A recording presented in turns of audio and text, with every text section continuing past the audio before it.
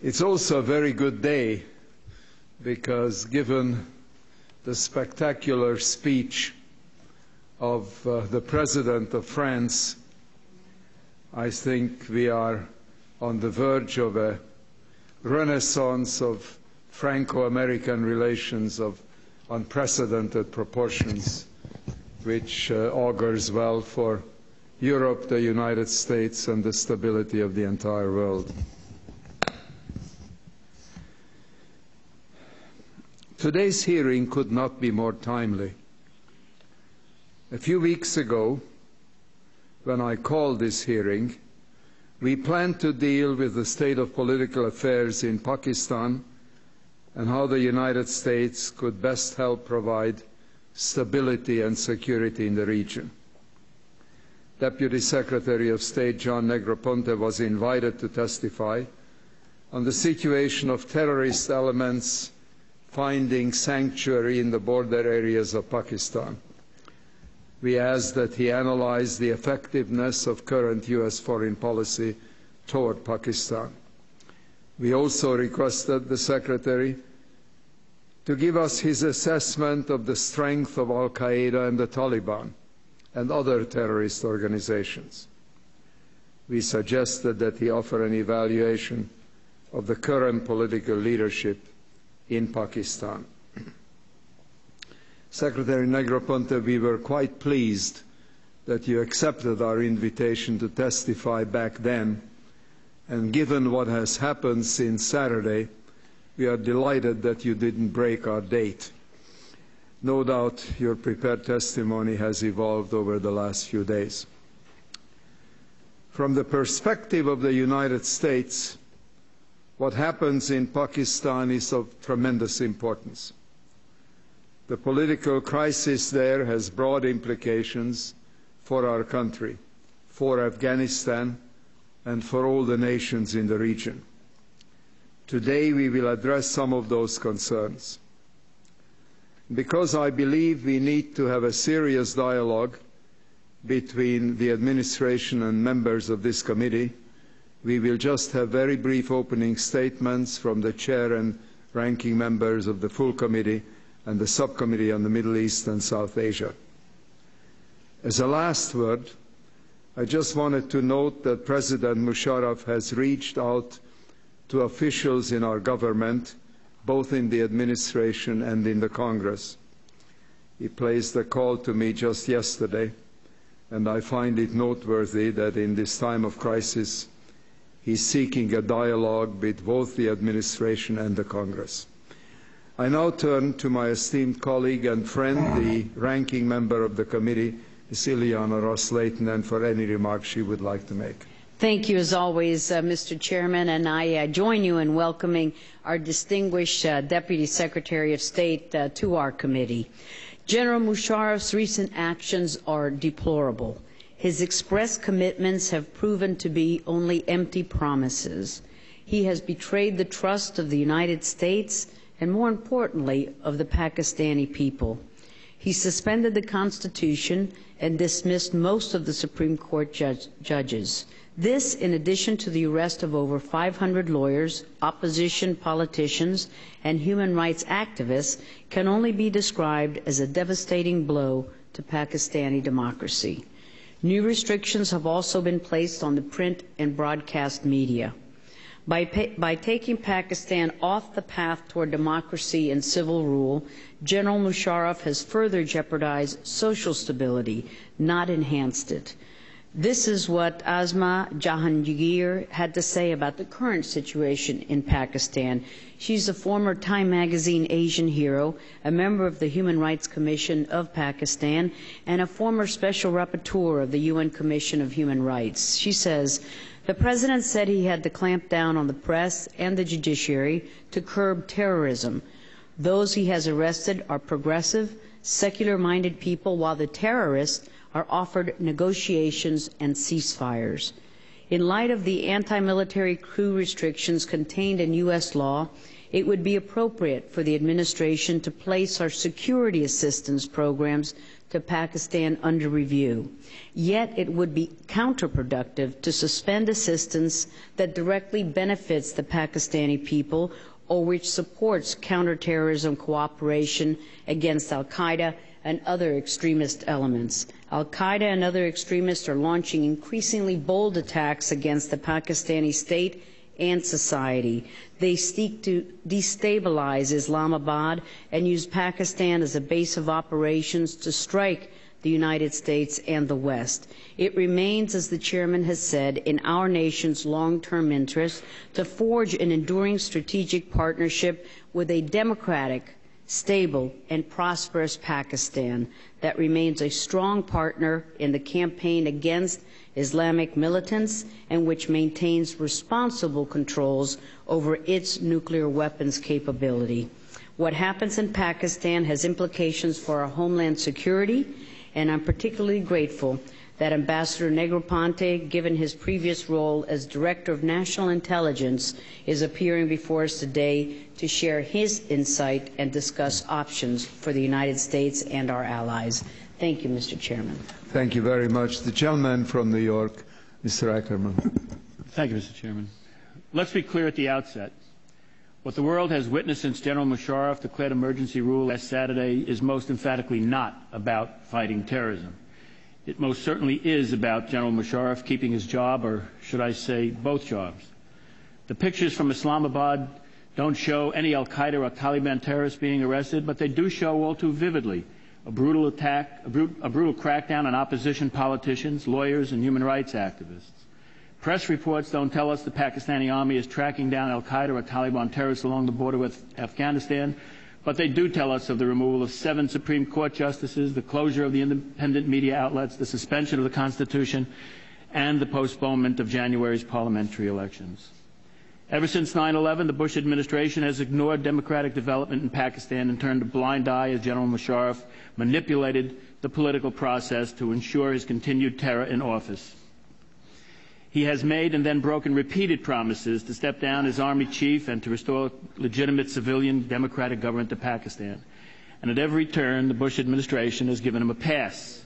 Even on the subject of nuclear proliferation and the potential that nuclear weapons would fall into the hands of terrorists, the danger described by this administration as the most serious threat facing the United States, President Bush is willing to take Musharraf at his word when he says the AQ-Khan network has been rolled up and is not a threat anymore. The administration has accepted all of this in the name of Musharraf's commitment to fighting terrorism, a commitment which, in my view, has always been half-hearted at best. Always focused on al-Qaeda, but not on the Taliban, always willing to arrest high-profile al-Qaeda operatives just at the right moment, but let the Taliban move freely back and forth across the border with Afghanistan, and never quite willing to give up the idea that someday the Taliban would be useful to him in countering Indian or Iranian influence in the region. And when the Bush administration welcomed Musharraf's verbal expressions of support in the fight against terror, it never pushed him to develop support for his fight amongst his own people. So when it came time to confront al-Qaeda in the tribal areas, Musharraf had no political support and to do so, and instead made deals with al-Qaeda supporter in North and South Waziristan. These deals are a disaster and only serve to strengthen our enemies. We now have the worst of all possible worlds. Our ally is an isolated and deeply resented leader who is less popular with his own people than is Osama bin Laden, who instead of arresting the terrorists who pose an existential threat to his regime, if not the country, is arresting the very people with whom he could have worked to generate the political support necessary to rid Pakistan of extremists. $10 billion worth of U.S. assistance since 9/11, and our great and good ally in the war on terror told us to go take a hike again last weekend while he imposed martial law. But this time, Mr. Chairman, we should not turn the other proverbial cheek. This time there should be consequences. We should stop delivery of any further F-16s to Pakistan and cut off all further other U.S. assistance until the state of emergency is lifted, the Constitution is restored, the fired Supreme Court justices are reinstated, opposition politicians and civil society activists are released, independent media is allowed to reopen, a caretaker government is appointed to hold free and fair parliamentary elections, and General Musharraf steps down as promised as Chief of the Army Staff. It's time, Mr. Chairman, for the United States to have a relationship with the people of Pakistan, not just its military, and certainly not just General Musharraf. Thank you very much. The Chair will be ready to recognize Mr. Pence of Indiana, and will do so when he arrives. It is a pleasure to have with us today one of this nation's most experienced and accomplished diplomats. Ambassador John Negroponte began his service to our country in 1960 when he became a Foreign Service officer. Between then and 1997, when he left the Foreign Service, he held 3 ambassadorships to Mexico, Honduras, and the Philippines. Between 2001 and 2004, Ambassador Negroponte served as our permanent representative to the United Nations, a position he relinquished in order to become ambassador to Iraq. After serving as our first Director of National Intelligence, he took up his current assignment as Deputy Secretary of State. Ambassador Negroponte is a graduate of Yale. He speaks 5 languages and is a most distinguished member of our foreign policy establishment. We are delighted to have you, Mr. Ambassador. The floor is yours. Thank you, Mr. Chairman, and Ranking Member Ross-Lehtinen, other members of the House Foreign Affairs Committee. First of all, I'd like to mention, Mr. Chairman, that I have submitted a statement for the record which has been circulated, I believe. And, without objection, it will be entered in the record. This is a summary version of those remarks. First of all, I'd like to thank you for the opportunity to appear before the committee today to discuss our relationship with Pakistan. Pakistan is a country vital to our interests. Its cooperation is critical to our and NATO's cause in Afghanistan, and it is contributing heavily to our efforts in the war on terror. Pakistan is a country founded with a democratic mandate that has made fitful progress toward the ideal of democratic civilian rule. Until recently, Pakistan seemed to be on a path toward civilian democratic rule. We strongly counseled against emergency rule, but Pakistan's leadership did not follow our advice. Over time, we have had a tumultuous relationship with Pakistan marked by many ups and downs. After 9/11, President Musharraf made the strategic decision to partner with us. We are together with the Pakistani government and people in resisting al-Qaeda and the Taliban, and in creating a more prosperous, democratic, and stable Pakistan. The witness will suspend. Any hand signals will result in the individuals being ejected from the room. The wearing of hats is not allowed in a committee hearing. You will remove your hat or you will be ejected from the room. Yes. I've never heard that before. Right. Remove this man from the room. This is a committee hearing and the quorum will be maintained.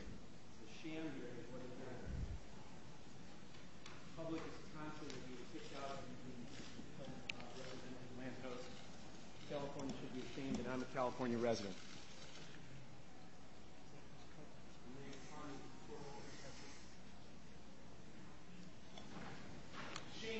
Please resume, Secretary. Thank you, Chairman. Many Pakistanis say the United States has not been a consistent partner over the years, but there is no question that we Americans have a stake in Pakistan.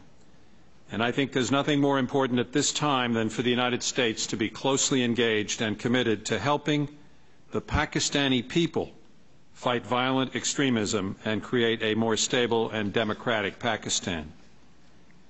I hope at the same time that the Pakistani people understand that we strongly disagree with their government right now about its recent decisions and about the right way to build a democratic state. But that disagreement should not translate into disengagement. As President Bush said on Monday, November 5th, President Musharraf's new emergency powers undermine democracy.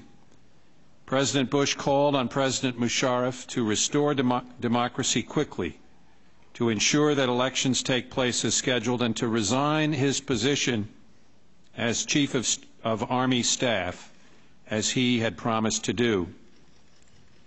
But the President also pointed out that President Musharraf has been an indispensable ally in the global war on terrorism, a leader who extremists and radicals have tried to assassinate multiple times.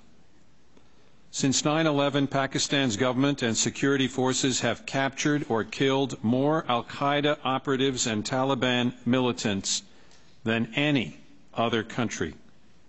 Under President Musharraf's leadership, Pakistan became a more moderate and prosperous country. Due to sound economic policies, Pakistan has enjoyed an average 7% economic growth rate since 2001. The events of recent days notwithstanding, civil society and media groups have also strengthened under the present government. A rapid increase in television and internet media outlets has helped spark a broader and more participatory national debate about the direction of the country, and human rights and other civil society groups play a more influential role in the political process than they have in the past. Pakistan is undoubtedly a more moderate and prosperous country since President Musharraf came to power. Despite this progress, we continue to believe that only civilian democracy can assure a secure and prosperous future for Pakistan. On November 5th, President Musharraf repeated his commitment to resign as Chief of Army Staff. We urge him to do so before he takes the oath of office to his second term, and we stand with the Pakistani people in expecting that he fulfill this promise. President Musharraf's resignation as Army Chief in itself will not represent a full transition to civilian rule in Pakistan, but it is an important step along that path. A crucial gauge of Pakistan's progress towards democracy will be the upcoming parliamentary elections. Prime Minister Aziz said on November 5th that the elections would take place as scheduled in January 2008. We again stand with the Pakistani people in urging their government to uphold its commitment to this important democratic benchmark. Whether the elections are free, fair, and transparent remains to be seen. We are doing our part through assistance programs geared towards improving electoral mechanisms. Secretary Rice said that we would be reviewing our assistance programs to Pakistan to see what actions or restrictions might be triggered by statute. And she said that while we did so, we needed to keep in mind that we have an obligation to protect the American people. She noted that much of our assistance in Pakistan contributes directly to our national interests and to the counterterrorism mission. Thanks to bipartisan congressional support, our assistance to Pakistan is accomplishing a great deal for the American and Pakistani people. Our programs are empowering Pakistan's moderate center to resist and eventually defeat a violent, anti-democratic minority. Just as our earthquake assistance to Pakistan since 2005 has had a profoundly positive impact on the people of Pakistan, generating goodwill that has lasted to this very day, we envision our federally administered tribal areas program laying the foundation to permanently open this challenged environment to government and opportunity. We have a wide range of programs planned for the federally administered tribal areas, including security and law enforcement training, development and economic growth initiatives, democracy and human rights efforts, and ongoing infrastructure projects. These programs, along with the Reconstruction Opportunity Zone legislation that we have consulted about with Congress are critical to achieving our objectives in the war on terror. Likewise, our international military education and training and Fulbright exchange programs are building essential bridges between our country's leaders and people. Cutting these programs would send a negative signal to the people of Pakistan. The safety of our citizens and the stability of the region depend on nurturing the ties that we have begun to form. Long-term partnership with the Pakistani people is the only option for the United States. We cannot afford to have the on-again, off-again interactions that characterized our relationships in the past.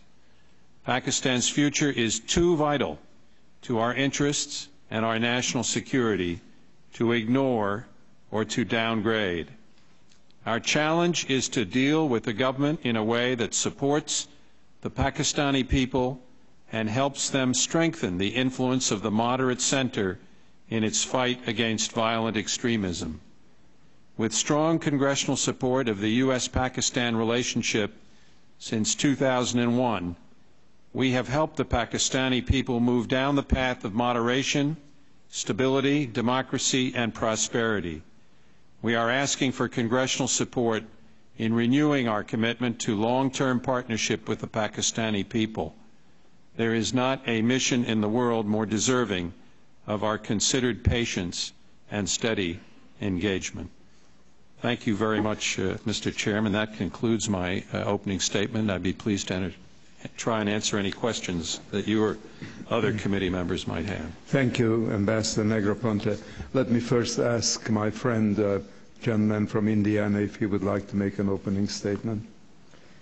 Mr. Chairman, my statement would be to say how grateful I am that you called this hearing at such a time as this, and to welcome the Ambassador, and out of deference to my colleagues who are gathered to yield back the balance of my time. Thank you. Mr. Ambassador, first question I'd like to raise is, what is the administration's judgment about the feasibility of having truly free and fair elections in the immediate wake of what is essentially martial law, including a sacking of Supreme Court and other High Court justices, and the mass jailing of opposition political figures and human rights activists? Thank you, Mr. Chairman. Our view is that the electoral timetable that has been envisaged, that is to say, holding the elections for a new legislature sometime around January of this coming year, should be adhered to. And we think that if, as President Musharraf and those in his government have indicated, these emergency measures are lifted in the very near future, and one assurance that we have been repeatedly given is that they will be lifted as quickly as possible, then we do believe that there is still time to organize reasonably fair and free elections. And that's something that we're very much prepared to try and support through the various aid programs that I mentioned, and that we think is still possible. Although obviously, Mr. Chairman, the longer this emergency situation goes on, the more difficult I think the political atmosphere will become. Led by Secretary of State Condoleezza Rice, several administration officials have indicated that our aid program to Pakistan will undergo a review. Now, I presume that review has not yet been completed, but may I ask, what are the conceptual alternatives you are considering in adjusting the aid program or terminating aid? Right. Again, as I mentioned, our strong preference, Mr. Chairman, is that the government terminate the emergency condition as soon as possible and get the country back on track towards the constitutional process and the elections that were envisaged. And the sooner that happens, not only the better in terms of Pakistan's political development, but I think the less likely that some agonizing reappraisal, if you will, of our assistance programs would be required. As you know, there are a number of statutes that govern assistance to Pakistan. At the moment, we're undertaking a review, but we really haven't gotten to the point where we're looking at the various alternatives available to us. It's more a cataloging of the assistance programs, having a look at what is and what might not be affected by the statutes concerned. Our judgment at the moment is that there is nothing that is automatically triggered by the current situation, that everything is covered at the moment by appropriate waivers. But obviously, if this situation continues on more indefinitely, it will undercut the political support for continued, at least certain aspects of our assistance programs. Shortly before she left for Pakistan, former Prime Minister Benazir Bhutto visited me and we had a lengthy meeting. During the course of that meeting, it became clear to me, as it has to others, that she was thinking of developing some kind of a partnership with President Musharraf. She had hopes of working with him on a wide range of issues, and indeed she asked me to call the Prime Minister, to call the President to arrange for security upon her arrival, which I did. And I was assured that that security would be forthcoming. Recent statements by former Prime Minister Bhutto indicates a change of view. Could you enlighten us as to what the administration's dialogue with Prime Minister Bhutto indicates as to her present intentions?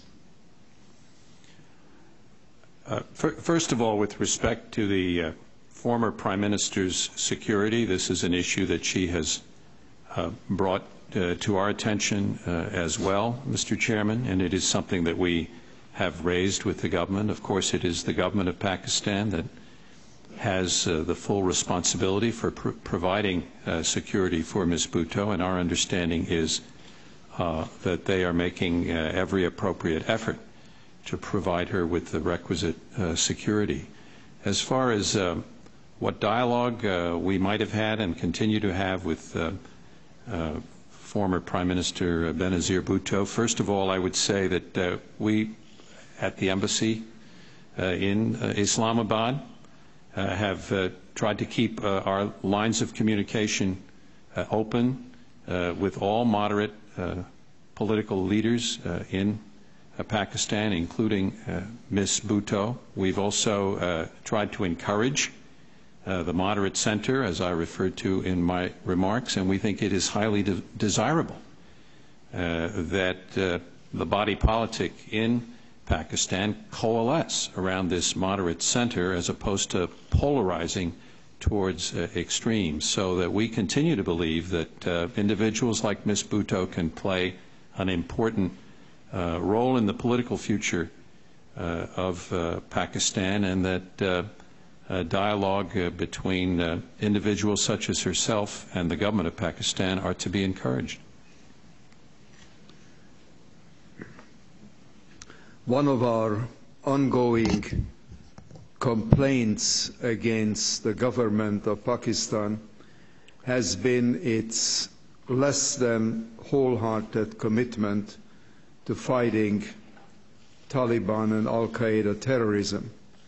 What is the administration's current appraisal of the effectiveness of the government of Pakistan's effort to put an end to terrorism by the various groups that I indicated and others?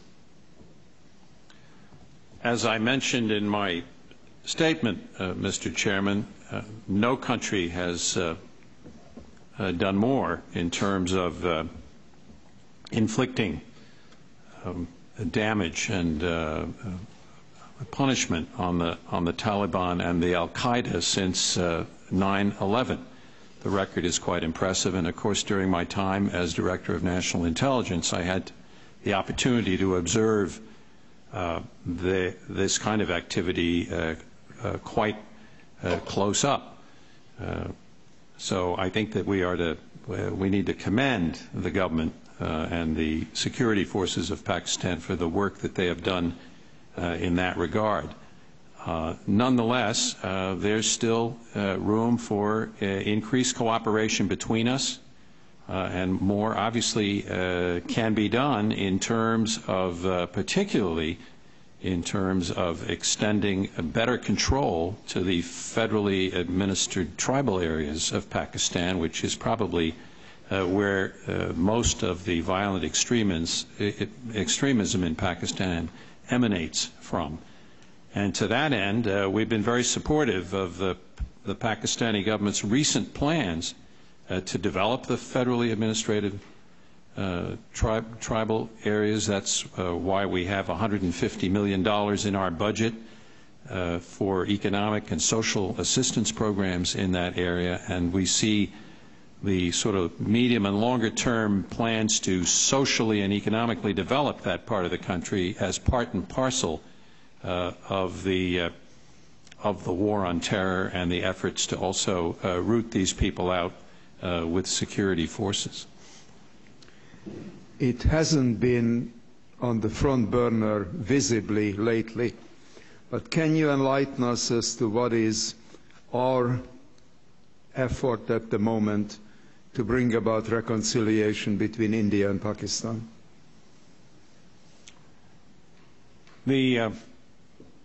I think a lot of the effort has to be credited to the governments of India and Pakistan themselves. We had a more visible role back in 2002 when the two countries almost came to blows. I think they were pulled back from, successfully pulled back from the brink, thanks in part to the diplomatic efforts of one of my predecessors, Deputy Secretary of State Armitage. But since that time, they have established a comprehensive dialogue between them. They've worked on different aspects of the India-Pakistan relationship, trade, transportation, confidence-building measures, and even some dialogue on the areas of serious dispute with them, between them, such as Kashmir and a couple of the other border disputes. I would say that substantial progress has been made, and if Pakistan can get past the current political crisis that it confronts, and the situation can be stabilized, that there is the hope of further progress in normalizing India-Pakistan relations. Gentlelady from Florida, Ms. Ileana Roussel. Thank you so much, Mr. Chairman. Thank you, Mr. Ambassador, once again for being here. Two issues, the armed forces and analogies to Iran pre-79. What can you tell us about the views of General Musharraf among senior members of the Pakistani armed forces? Are they concerned that his actions are discrediting the army, and would they prefer a genuinely civilian leadership? And on the Iran question, do you see any analogies between the U.S. support for General Musharraf and the current situation in Pakistan and the situation in Iran with the Shah before the fall of the Shah in 1979? Some have said that the U.S. has over-relied on a leader who has made efforts to modernize, but who has a shrinking base of support. Others say, well, if you use that analogy of Iran, you could say that we should have stayed with the Shah, and Iran would be a better place now. If you could comment on both of those issues, armed forces and Iran. Right. Thank you for your question. On the second question first, I want to stress here, perhaps sometimes one uses the term, one uses the name of the leader of a country as a shorthand for one's entire relationship with a country. And I think sometimes we all tend to fall into that pattern. But it's not about supporting one political leader. We are, it's not mine, Mr. Chairman, I assure you.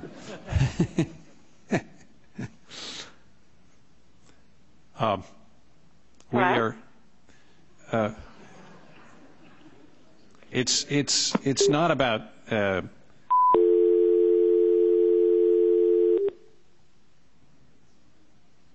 should I continue, Mr. Chairman? It's not about one leader. It's about helping a country, helping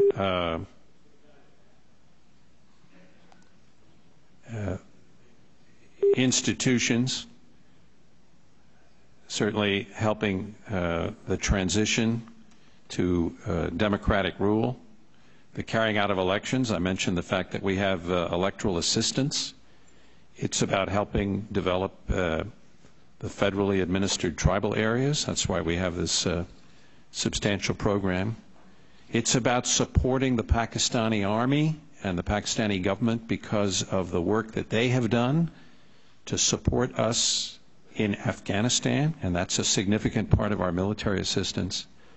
Having said that, of course, we do have a respect and admiration for the courageous leadership of President Musharraf, and particularly the decision that he took in late 2001 when he made a very, very strong statement about the war on terror and support and cooperation with us with respect to Afghanistan. So it's a combination of factors, but it is not exclusively limited to support for one individual.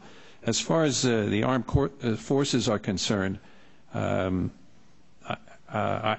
can't speak for how they feel about the situation at this particular moment. I think what I would say is that my understanding is that they care about stability in their country.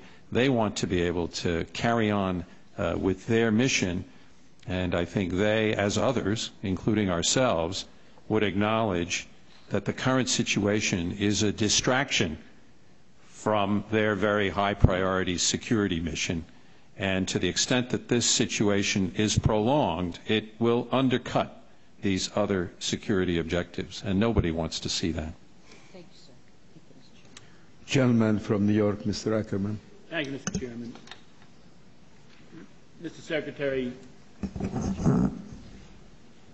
I have tremendous respect and admiration for people who have faith, but our foreign policy should not be faith-based. I have tremendous respect for loyalty, and the President's willingness to stand by his man in some cases is admirable, but it defies the fact that sometimes there should be consequences. The truth of the matter is that we are not doing this because we have the interests of the Pakistani people at heart, but because we're trying to protect a necessary thug.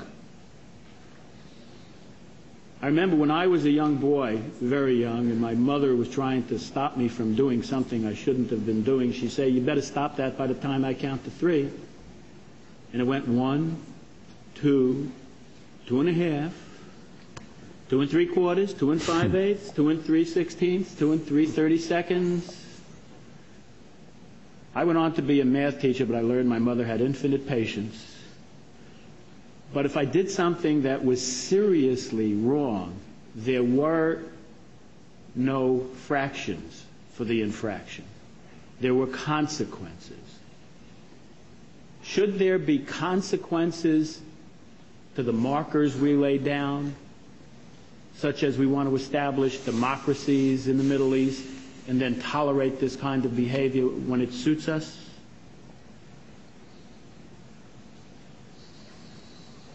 Is that the lesson we're teaching? First of all, Congressman, I can't agree with your characterization of the leadership of Pakistan. I think that the President is a committed individual who's been working very hard in service of his country. You mentioned the notion of loyalty. This hasn't, and we certainly have the President has, we have a good relationship with President Musharraf and with his government.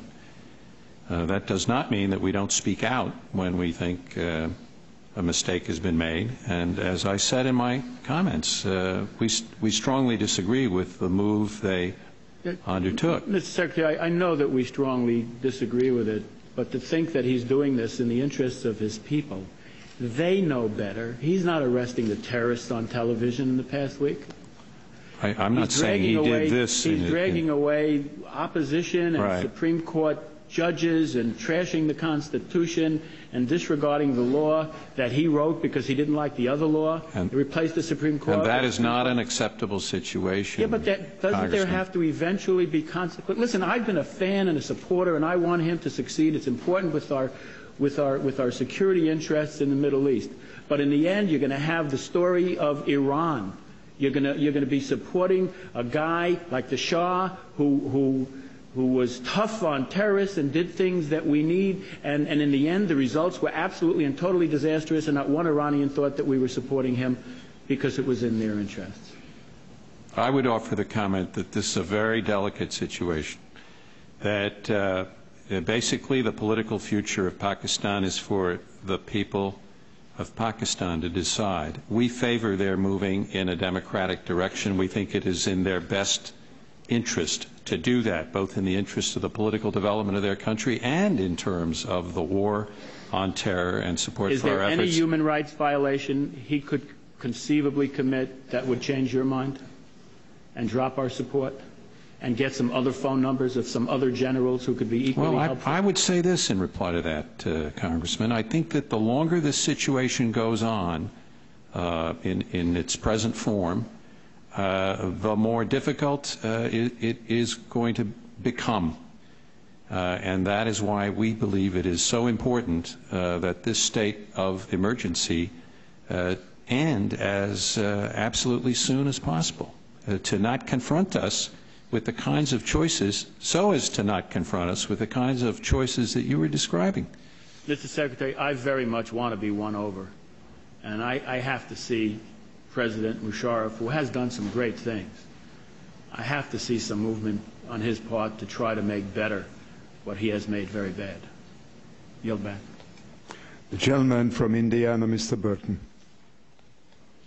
Thank you, Mr. Chairman. I'd just like to say that I agree with my colleagues about having a solution that will meet with our goals of freedom, democracy, and human rights and all those things we believe in. But, you know, one of the things that concerns me is that you have to look at the world the way it is, not the way you want it to be sometimes. I think Bobby Kennedy said that a long time ago.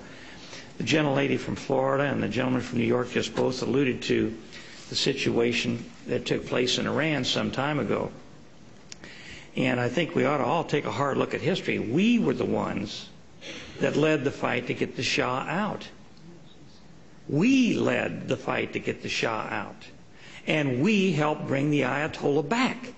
Now, I don't think anybody in retrospect would say that was a good thing. Iran is now a radical terrorist state, in large part due to what we did when the Shah was there. Now, I'm not saying the Shah did the right thing. I'm not saying that there wasn't human rights violations, but, you know, we have to look at the world the way it really is. Right now, Pakistan is a friend and ally of the United States. There are internal problems. There's just no question about that, and we want to do what we can to work with them to solve these problems and to make sure that the things that we believe in prevail. But to start putting tremendous pressure on President Musharraf, who has been our friend and ally, who's helped us in the fight against terrorism, could lead to the same thing we saw back when the Shah was removed. We force Musharraf out, we beat the hell out of him and see him removed, and what do you think is going to happen? I mean, we all want to see democracy, we all want to see freedom and human rights, but we might very well get the same thing we saw back when the Shah was removed, and I don't think we want to see that. We are in a nuclear age. Pakistan has nuclear weapons. We cannot allow a radical Islamist fundamentalist government to take place over there. And Musharraf is a stabilizing force as far as the entire area is concerned when you look at the world picture.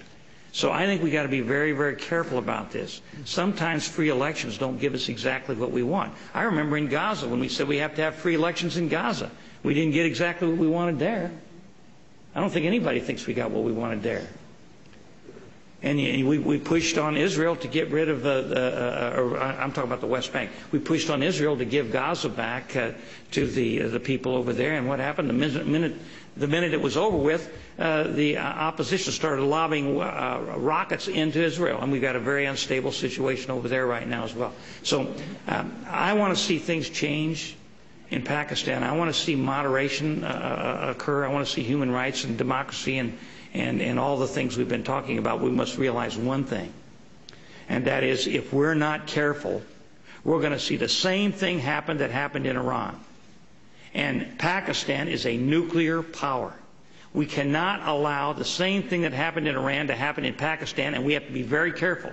And this Congress has to be very careful in the way we address this and the things we say, because we may end up getting the same thing that we got in Iran, and it's something we don't want, especially in the nuclear age. And I yield back to balance my time. Mr. Fallah-Mabega. Thank you, Mr. Chairman. Mr. Secretary, thank you again for coming to testify before this committee. And I want to say that we dearly appreciate your service to our nation.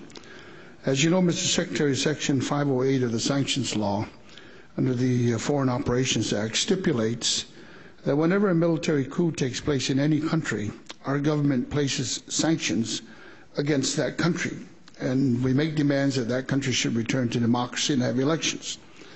Two recent examples were the military coups that took place in Fiji and Thailand. And we immediately placed sanctions against these two countries and demanded that they return to democracy and calling for new elections, etc. I visited recently with the leaders of Thailand. Let me tell you that they were so disappointed when we did this to them. And given the fact that their own unique and their own political way, they were able now to make plans to hold elections. And yet, after 8 years, we've not made such demands against General Musharraf. I want to quote from you an article written by former Prime Minister Bhutto that appeared in today's New York Times. She quoted President Bush and said in his second inaugural address, saying, "All who live in tyranny and hopelessness can know that the United States will not ignore your oppression or excuse your oppressors. When you stand for your liberty, we will stand with you." End of quote. My question is, do you believe we're applying a double standard here? Do you believe we should revisit Section 508 of the Sanctions Law and establish a more equitable and fair process so that we can be more consistent with our basic fundamental values, principles of freedom and democracy, and not just for us, but for the world?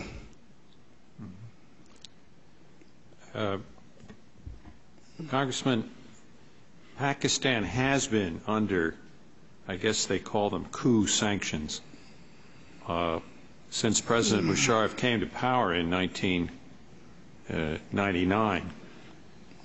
But as you know, in October 2001, Congress recognized the urgent need to provide assistance to Pakistan to respond to the terrorist threat, and it passed the Pakistan Waiver Act, and so that provided the President with the authority to waive the coup restrictions to enable the United States government to provide assistance to Pakistan. And this is really the balancing act that we're involved in here as we speak, which is, on the one hand, we want to show our concern for democracy and political developments in that country, and on the other hand, there's the criticality of providing Pakistan with assistance because of the fact that it neighbors Afghanistan, that is a critical partner in the war on terror.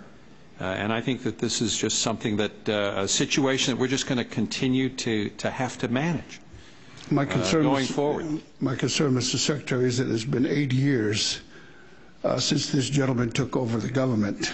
He ousted 2 former prime ministers. Osama bin Laden, by the way, who was responsible for 9/11, is still not captured. And I believe as long as he lives, there's going to create a much greater participation and willingness of those extremists believe in the same things that that they want to do in destroying our national security. And I just kind of wanted to ask you, we're making an exception, so you're saying then that let's just forget about democracy and freedom for now. Let's continue having this gentleman continue being the military dictator that he is. By no means are we saying let's just forget about that aspect of the situation. In fact, I just was passed a note. Our own president at a press conference just a few moments ago said, this was a message to President Musharraf, you cannot be the president and the head of the military at the same time. President Bush just said that at his press conference with Mr. Sarkozy. So I think that you know, we're all pushing the democracy message, and while it may not be the optimal moment to defend the political record of the government of Pakistan, I would like to make one point, which is that in those years that you've referred to, Congressman, there have been some improvement in the human rights and civil society situation. For example, the press is freer, there are more radio and TV stations and so forth. But again, it's hard to make that case at this particular moment in time. I recognize that. Thank you, Mr. Secretary. Gentleman from South Carolina, Mr. Wilson. Thank you, Mr. Chairman, and thank you, Ambassador, for being here. And I have had the opportunity to visit President Musharraf twice in Islamabad. Actually, it's my view that the challenges that he has been facing are just so extraordinary. The madrasas, the lack of ability to provide security in Waziristan and the frontier. And I know that you've been proposing in your statements, what can we do to help him to adjust to indeed providing for a peaceful and democratic solution to the dilemma that he's in now? Well, certainly we're sending him a strong message about how we think the democracy agenda is important. I think we're also saying that we think it's in his own and in the self-interest of his country and in the self-interest of the security and stability of Pakistan in the long term. I think the other thing we can do is I think we should continue these important programs that are helpful both in the war on terror and in helping encourage development and moderation in the country of Pakistan. This is a country that needs our assistance in many different ways to help modernize its society. So I think we want to send both the President and the people and government of Pakistan the message that the United States wants to be a reliable partner. We don't want to have wild swings ups and downs in the relationship, and that we want to be a consistent, reliable partner who is committed to their security, to their economic development, and to democratic evolution of their country. Another interest I have is as the co-chair of the Caucus of India and Indian Americans, what do you see the relationship between Pakistan and India under the current circumstance? It's gotten better since 2002. There's been they've developed this comprehensive dialogue between them on various aspects of the relationship. They've been discussing some of their border disputes, and there's been some good discussion there. There's been efforts to restrain terrorist movement of terrorists across the borders. So I think that all in all, the India-Pakistan relationship is about as good as it's been in recent years, and if the current political situation in Pakistan can stabilize, I see the perspective of even greater progress in the India-Pakistan relationship. And a concern that I have is that a destabilized Pakistan could indeed interrupt the progress that you've mentioned, including travel between the countries and the increase in trade between the two countries. And is there anything that India could do to help in terms of working towards stability? Well, I think perhaps most importantly, not to try in any way to take advantage of the situation, and I don't see any indications that they are. So I think that's positive. If you look back at the historical record, there were times when they did try to take advantage of political instability in Pakistan. So I think that's a net plus, and I think they just, to the extent that they can try and keep the relationship on an even keel, I think that that would be a positive contribution. And again, I very much appreciate you pointing out that there has been success in reduction of cross-border terrorism from Pakistan into India. That is just crucial toward the development between these two very important strategic allies of the United States. That is my understanding of what has happened. I yield the balance of my time. Gentleman from New York, Mr. Engel. Thank you, Mr. Chairman. You know, I listened to Mr. Ackerman's criticism of Musharraf, and I agree with what he said. I listened to Mr. Burton's talk about how we better be careful because we don't want a repetition of what happened in Iran, and I agree with what he said. And the question is, how can they both be right? And they both are. The truth, Mr. Negroponte, is that we are really caught between a rock and a hard place. It's very difficult, and it's very hard for us to maneuver. I listened to your testimony, and I glean from it that we're trying to send a strong message because what Mr. Musharraf has done is unacceptable. On the other hand, we worry about what might come after him, which might be far, far worse. When Benazir Bhutto returned triumphantly, she was almost assassinated, and many of us, of course, worry about future attempts on her life. It would obviously be a tragedy, not only a personal tragedy to her, but a blow to Pakistani democracy if anything were to happen to her. Have we made it clear to Mr. Musharraf that her protection is a priority? We have, sir. We've inquired about her security with the government. That's been a subject of a number of discussions between ourselves and the government, although, as I said earlier, it is the responsibility of the government to provide the necessary protection to Ms. Bhutto, and we're satisfied that they are doing what they can in that regard. Let me make a point, though, that on her return, when the bombing, the horrific bombing occurred, I think that most people would attribute that event to extremist elements, and I think that many of us feel that this is the kind of situation that Al-Qaeda and other like-minded extremists might seek to exploit, and we even do have some indications that they see an opportunity here, and so I think we have to be wary of behavior by Al-Qaeda and others at this particular juncture. It's a very delicate time, and I think there is the danger that they will continue to try and exploit this kind of a situation.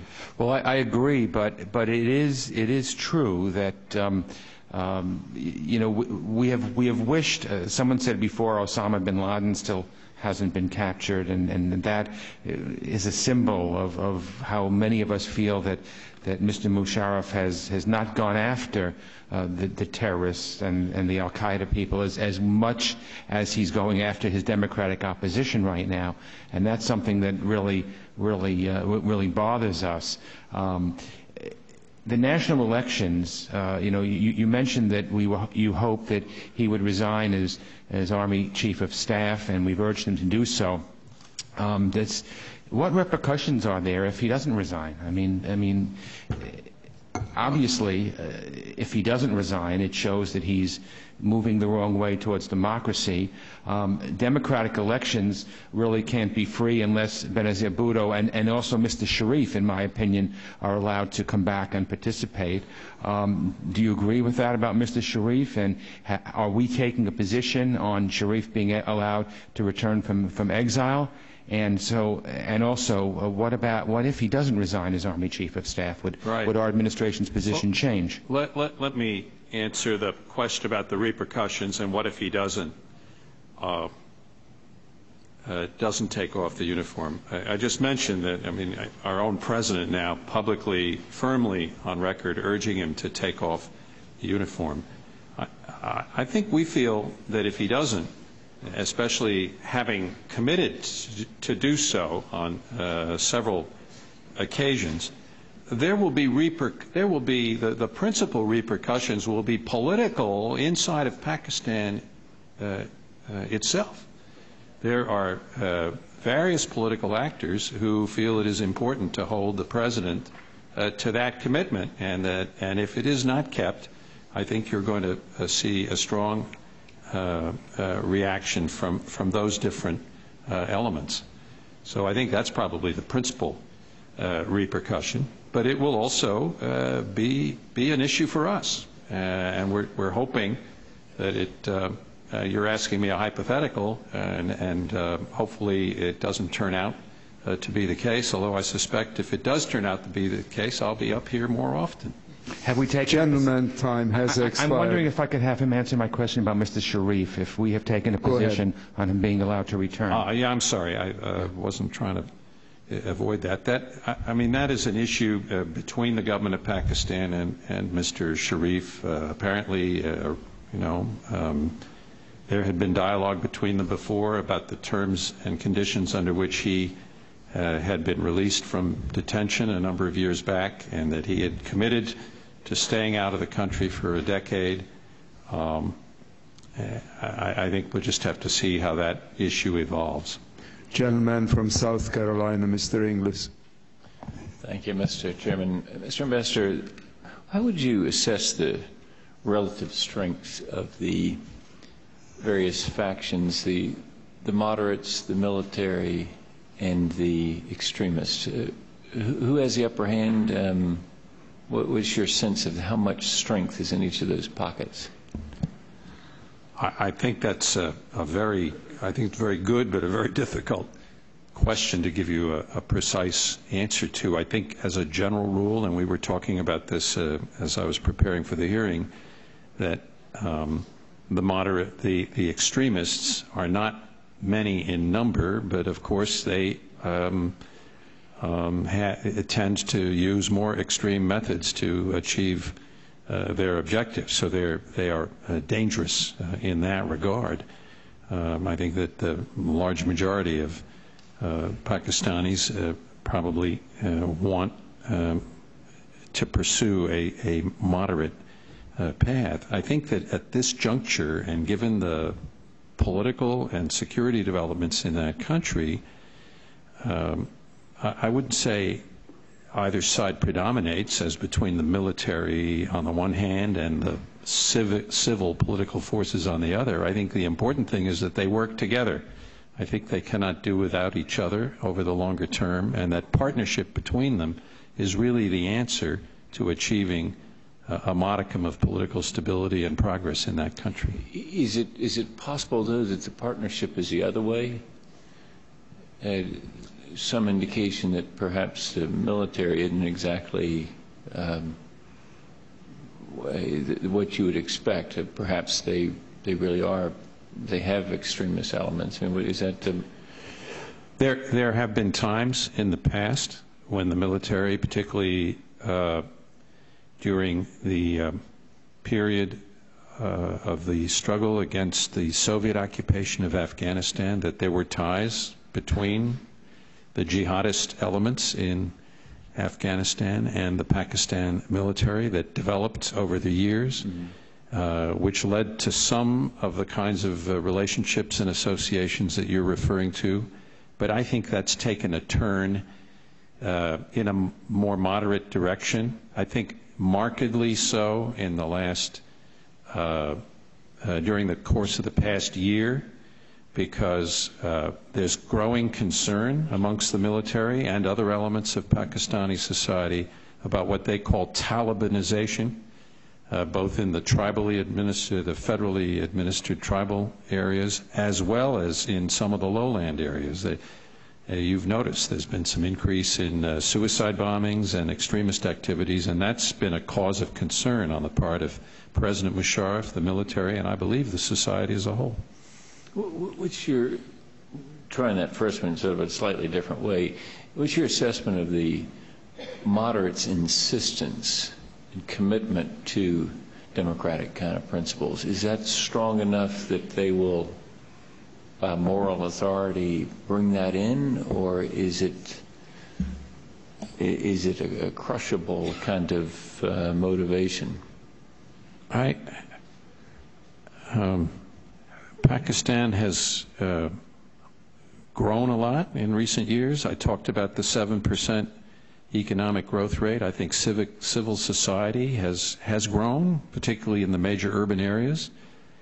There are some very highly educated, Western-trained elements in the society. So I think that, and of course we live in an information era, so that it is hard to suppress the flow of information back and forth between countries and throughout society. So I think that these elements are probably in a position of increasing strength. Thank you, Mr. Chairman. Gentleman from Massachusetts, Mr. Delahunt. Yes, thank you, Mr. Chairman. I'm just going to make some observations, and at this time remaining, I would be interested in your response. It's my own belief that the vast majority of Pakistanis fit under the term moderates. You've quoted polls, and there's no doubt that, again, upwards of 70% of Pakistanis reject terrorism, reject the Taliban, reject extremists in their society. I wonder if we're using the right definition in terms of extremisms. It's clear, at least from my perspective, that, and you use the term encourage moderation, encourage the moderates, yet from all reports, it's the moderates, the democratic elements within Pakistan, that are being attacked by the Musharraf government. And that's the bottom line.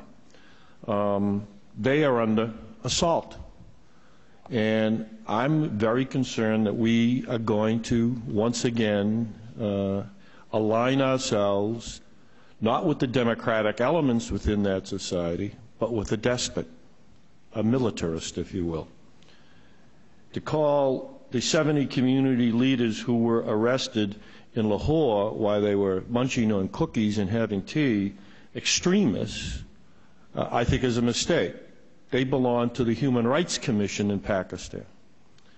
Those that were detained included a college dean, a poet, an economics professor, and a board member of the International Crisis Group, which many of us in this dais are very familiar with. They do outstanding work. You talked about the growth of the media in Pakistan. I'm sure you're aware that an anchor, Mr. Hamid Mir, with Pakistan's independent TV network, Geo, said Tuesday that that station's chief executive had been taken to a safe house operated by the country's intelligence service and accused of anti-Pakistani activities. I would suggest that the extremists are part of the Musharraf government that are perpetrating those kind of human rights violations, let alone rejecting their own constitution. You also talk about, in your prepared remarks, you refer to a Pew poll. Well, there was a recent poll that was done by the International Republican Institute that mirrored the figures that you provided to us. At the same time, they go on to indicate, and this is prior to the emergency delegation, that 83% of the Pakistani people rejected any kind of an emergency order such as been promulgated by this government. 83%. What is particularly disturbing, however, is the attitude of the Pakistani people towards the United States. And I didn't see that in your prepared statement. But some 15% have a positive view of the United States and our policies. In fact, 64% of that poll indicate that they have a particular concern in terms of the United States being a threat to Pakistan, which exceeds the 45% that feel that way about their long-term rival, India. I'm very concerned, Mr. Chairman and Mr. Ambassador, that we're going down a path here that will have consequences far beyond just Pakistan, but all over the Islamic world, in how we are viewed, that will undermine our national security, that will hold us up as the epitome of hypocrisy if we don't make a clear stand for democracy and the democratic forces in Pakistan. If you wish to comment, take whatever time I have left. I guess I would just comment on the last part of your statement, Congressman, which is I certainly don't see it as an act of what we're saying up here as an act of hypocrisy. I think we've been rather candid about the rather difficult situation and the difficult challenge we face here. Somebody used the phrase between a rock and a hard place. We're talking about at least two very important sets of interests here. One is the advancement towards some kind of democratic rule in that country, and the other is protecting vital security interests of the United States in a country. Reclaiming my time, Mr. Ambassador, for a moment. I think the Pakistani people on our side. Your time has expired. We'll let the Ambassador finish his answer. Just to finish my sentence, Mr. Chairman, that's all, which is that in a country where there are individuals, either Al-Qaeda or Al-Qaeda affiliates, whom we know are plotting harm to the homeland of the United States and to United States interests around the world. This is a very serious matter. Gentleman from California, Ms. Rohrabacher. Thank you very much, Mr. Chairman. First of all, I'd like to thank the Ambassador for all the great service that he's provided over my many years here in Washington. He's been involved in several of the issues of the day at the time when a great threat was upon us, and he helped pull America through, and I'm grateful for that. I disagree with my colleague from Massachusetts about the hypocrisy, but I would suggest that there is a certain lack of courage on the part of this administration and other administrations as well, to fully try to believe in the democratic ideals that we express. And let me just note, Who cares if General Musharraf takes off his uniform? It's time for him to go. I don't care if he's in his uniform or out of his uniform. It's time for him to go. He has been a political juggler, and he has failed at that. He's been a political juggler instead of a leader. He's been a chameleon instead of a bold opponent to radical Islam or even a champion of moderation in his own country. And yet we're sticking with this failure. And when there is an alternative, we've got other leaders there. Benazir Bhutto is there and available as an alternative. Musharraf and his ISI and the military have been the best friends of the radicals in Pakistan for as long as my memory. And I've been deeply involved in that since the Afghan war with the Soviets. They created the Taliban. You know that. You just mentioned it in passing. They were the ones who have permitted this madras school system that creates radical Islamists instead of educated children who could live a decent life. They're the ones who oversaw the creation of a heroin empire that now exists and undermines everything we're trying to do. It's time for us to drop this guy and go to the real forces of moderation in that society. The fact is, the military has been the enemy of the moderates in Pakistan and been the friend of the radical Islamicists who are our enemies. We have been sold a bill of goods that this guy is some way like the Shah of Iran, who was the opponent of the radical Islamicists. He is not. Behind the scenes, this is the man who oversaw this great expansion of radical Islamic power in that part of the world. It's time for us to let him go. It's time for us to start really supporting the moderates and have the courage to understand if we really stand with democracy, in the end it will work out for us. But if not, none of the moderates will ever believe in the United States in the long run anyway. And I'll be very happy for you to disagree with me and show me where I'm wrong, but that's coming from the heart.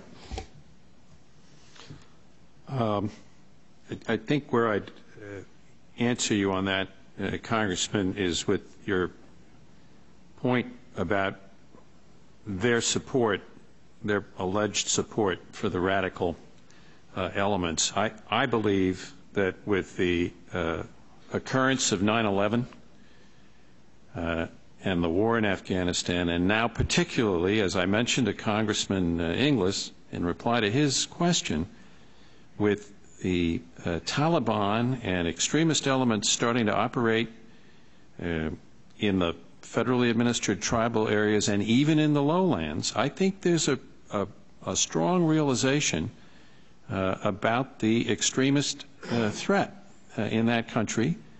And I think that it is a threat that President Musharraf has been and continues to seek to face up to. So that would be my first point. And I think I would say likewise with respect to dealing with the issue of extremism and the madrasas and so forth.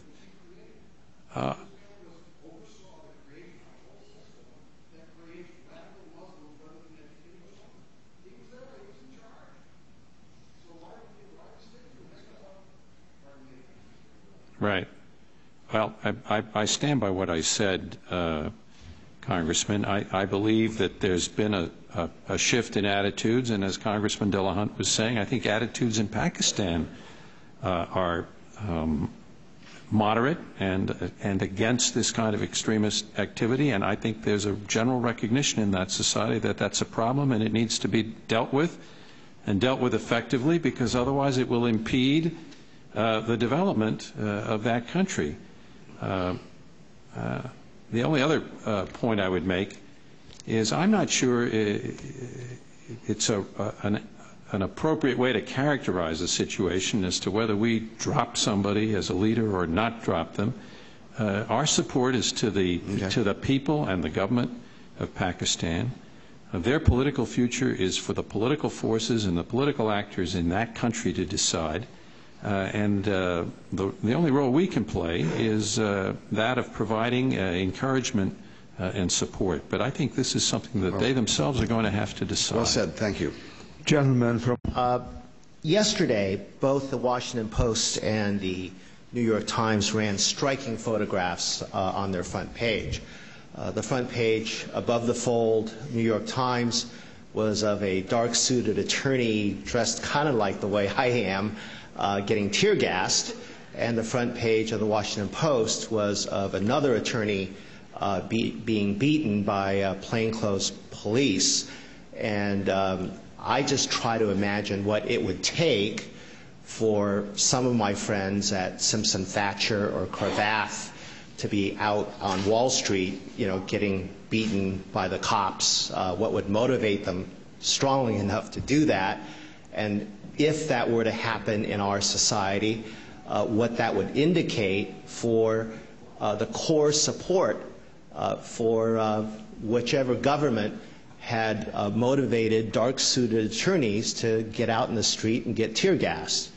Now, we had a little bit of a challenge in 2000 with a disputed election, and when our Supreme Court voted 5-4, everybody saluted and we moved on. President Musharraf dissolved the Supreme Court and has put the Chief Justice under arrest. I would like to think that we have moved beyond our Cold War doctrine of the enemy of my enemy is my friend. Well,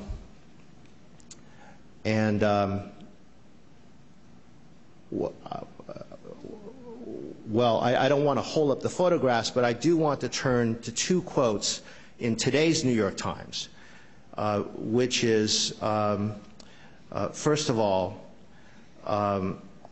that the general is keeping the opposition political parties out of the political arena, and as a result, the vacuum was filled by religious forces. Now Musharraf is targeting the liberal forces of this country, yet they are the ones, the liberal forces are the ones who want to fight extremism. And the statement that I want to focus on is expressions from the United States are taken seriously here, and I feel the United States ought to put its foot down. And this is said by a gentleman who's a corporate lawyer whose firm has represented General Musharraf in the past. What is preventing our government from speaking more forcefully on behalf of the rule of law and support of the existing constitution of the state of Pakistan? I think we certainly have been forthright. We've said we thought this. We strongly disagreed with it. We think that the President... Mr. Ambassador, with all due respect, it appears that that message has not gotten through if this gentleman is saying expressions from the United States are taken seriously here, and I feel the United States ought to put its foot down. I think the indication is that the United States is equivocating or that the silence is deafening. Right. Well, I was quoting earlier what our President had just said. I mentioned in my own testimony that we strongly disagreed with what Mr. Musharraf did. We think it was a mistake. I think my point is that we're trying to encourage the political process, which has been derailed. We're the first to acknowledge that. It has been the progress towards elected assembly and constitutional government has been derailed by President Musharraf's action, and we are trying to encourage it back on track as quickly as possible. Have we communicated this clearly to President Musharraf and to the news media in Pakistan? Well, as clearly as I can right now, and we have certainly had diplomatic exchanges with President Musharraf, and our embassy, as a matter of fact, right in the aftermath of the move by the government, spoke up to express serious concern about the crackdown. So yes, I think our position is quite clear. So you think our public diplomacy has been effective and clear in this instance? Well, I can't argue that it's been particularly effective yet, because we haven't seen the kind of change that we'd like to see occur, which is for the president to agree to take off his uniform before he gets sworn in for his second term, and to publicly and explicitly and clearly set a date for legislative elections. That's the action we would like to see. So let me just... Gentleman's time has expired. Gentleman from Texas, Mr. McCall. Thank you, Mr. Chairman. Mr. Secretary, thank you for your service to our country. When Secretary Rice testified 2 weeks ago, I asked her about Pakistan. I've been concerned about it, as I know you have, for quite some time. They have been an effective, to some extent, ally in the war on terror. But they have produced characters like Ramzi Youssef, responsible for the 93 World Trade Center, Khalid Sheikh Mohammed, his uncle, who was the mastermind of September the 11th. They are actively recruiting and training terrorists. The London arrests, primarily, again, Pakistan. We think bin Laden is hiding, by all accounts, somewhere in the tribal regions in Pakistan-Afghan border. A.Q. Khan, of course, developed the nuclear capability for Pakistan. So you throw all these ingredients together, and of course an ISI that's had a record of kind of playing both sides of the aisle at times. You throw the nuclear capability that they already have, and it is a ticking time bomb. I know that the support from Musharraf has been important to create stability. But this power sharing arrangement, which I know Ms. Bhutto was interested in achieving, and I know that you, as I understand, support it. I want to read from the Wall Street Journal yesterday, said that she was supposed to share power after the elections with Mr. Musharraf on the assumption that a liberal civil military coalition government would be able to better tackle the war against religious extremism and terrorism in Pakistan that is in danger of a shipwreck. Can you comment on what you're doing to help in this power sharing arrangement and what we're doing to help Ms. Bhutto? What I would say is, first of all, we have encouraged over time in recent months the dialogue between the government and Ms. Bhutto. We also remain in close contact with her, so that we have the best possible understanding of her perspective on things. And needless to say, we stay in touch with the government. So while we're not the centerpiece of this process, we have certainly played a role of encouragement and sought to be facilitative where we could. And as a follow-up, Ms. Bhutto in this article alleges that an ISI officer was responsible for the attempted assassination attempt.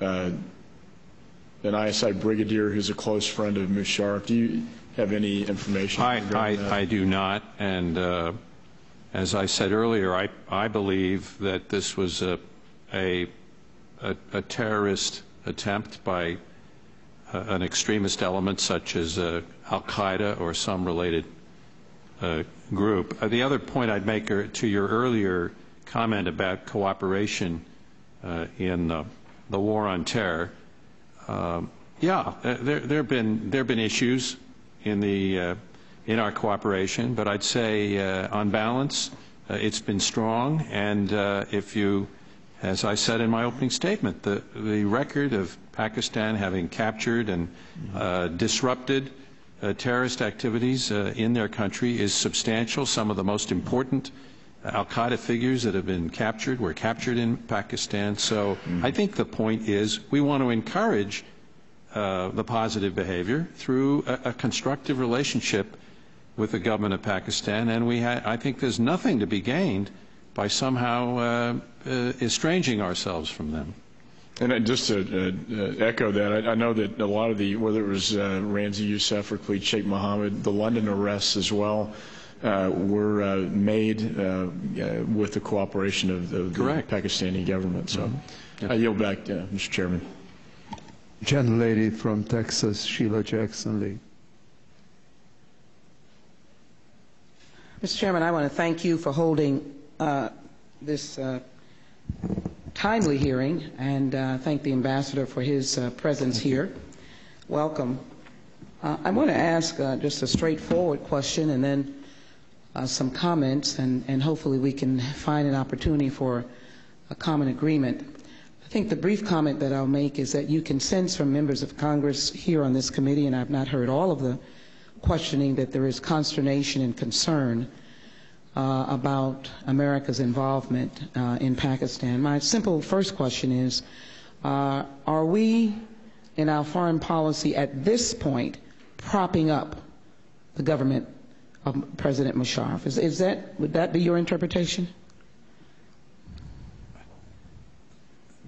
Mr. Musharraf's government existed before we ever resumed assistance to the government of Pakistan. So I'd say that that he arrived at office through the Pakistani political But if I may quickly, process. in this crisis, would you characterize our actions as propping up his government? No, I would not. Okay. And that's, let me pursue a line of questioning on that basis. We have a difficult set of circumstances here. Pakistan has been noted as an ally, even beyond the government. There is a vigorous middle class, a growing middle class in Pakistan, who I believe have reasonable alliance with the United States, along with a vigorous Pakistani American community. And I would make the point that we had maybe unfortunate results in Iran when the United States was involved. But on the other hand, we look at North Korea, completely oppressive, very few people in the street, yet we were able to negotiate a reasonable resolve around the nuclear, which means that I hope we were not considering ourselves propping up the government, but we were considering ourselves finding some resolution to a crisis.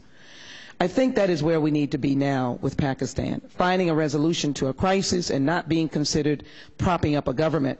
And the only way that you can topple Musharraf, I would imagine, is for us to take up arms. I can't imagine anyone suggesting that. I'm not interested in going into Iran, and I'm not interested in going into Pakistan. But what I would say is that you need a firmer, stronger, and determined approach. And I will give you letters. You know, I have been advocating for a diplomatic team, and I know that we have quality people on the ground.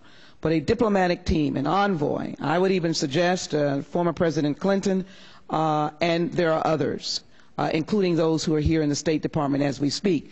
But a firm team that goes beyond the admiral who visited and concretely announce and lay out some of the very issues that have been stated here. One, some people don't care if he's a chief or not, but step down. That was one of his agreements.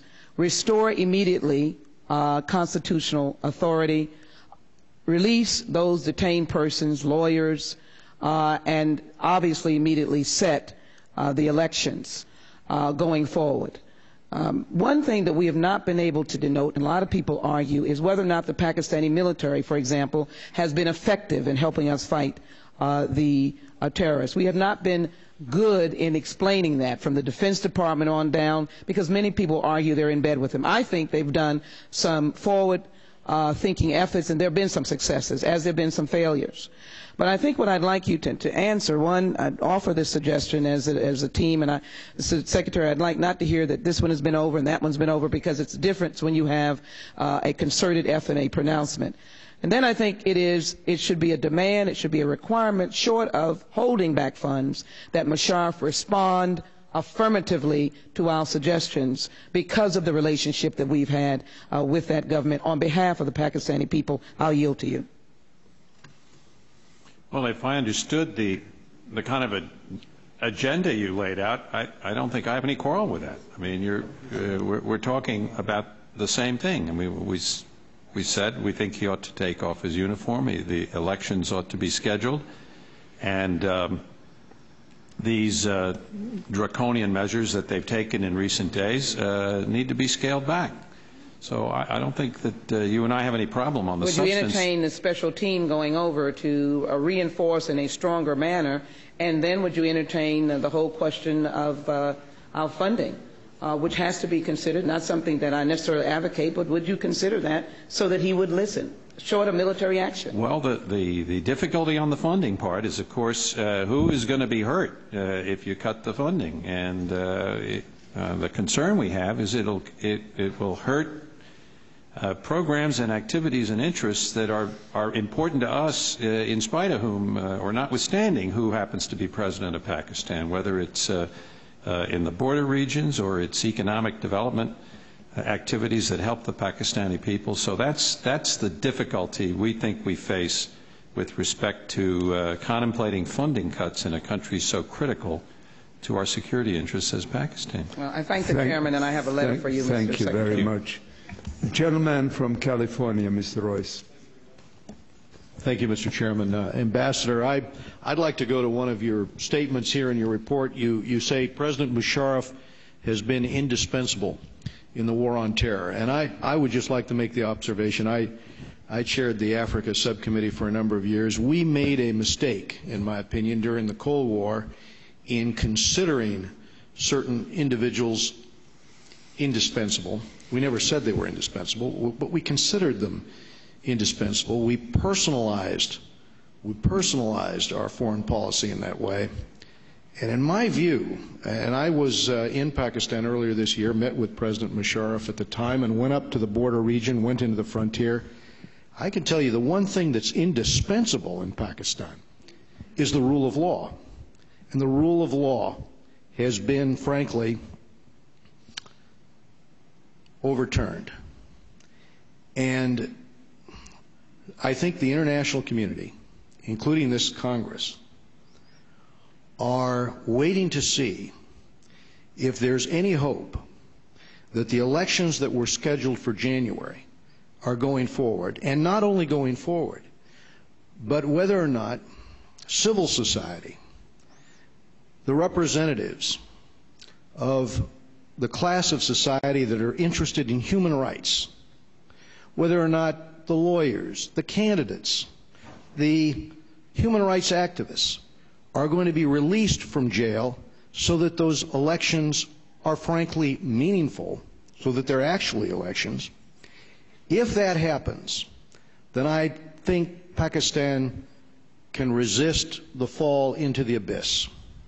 But if it does not happen, if instead the military in the country does not understand where public opinion is inside the country and where world opinion is, if there's a failure to comprehend the damage done to civil society and the perception that the struggle, which should be against the jihadists, is instead turned against the representatives of civil society, that the troops that should be out there tracing down the leads on the 800 Pakistani civilians killed by suicide bombers over the last few months and by attacks from radical elements, are instead in the business of jailing the people that are involved in evolving that society into a representative democracy, then I think Pakistan's on a very perilous course. And I think that is the issue and the message that should be delivered, rather than that any one person is indispensable. We appreciate the role that the military in Pakistan has played in taking on radical elements. Our hearts go out for the thousands killed in that effort and their family members, the grieving spouses and families for Pakistani soldiers who were killed in the fight on the frontier provinces. But at the same time, now is the time for everybody who is clear-eyed about the future to understand the steps that need to be taken. And those steps are the return to the rule of law. And I would ask, do you feel this message is being adequately conveyed at this moment to the government in Pakistan?